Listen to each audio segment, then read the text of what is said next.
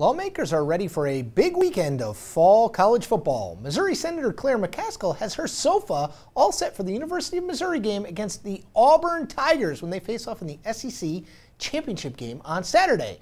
McCaskill tweeted this out, quote, "Okay, haters out there, please ignore me for 48 hours. My Mizzou has a big game on Saturday and I'm obsessed."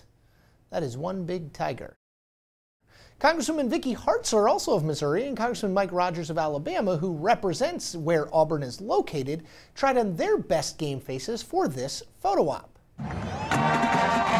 And you might not have heard about this game. House Speaker John Boehner's high school alma mater is playing for their second straight Ohio Division I title. He offered this message for the team. All right, Big Mo, I just want you to know I'm thinking about you, and never, ever, ever give up.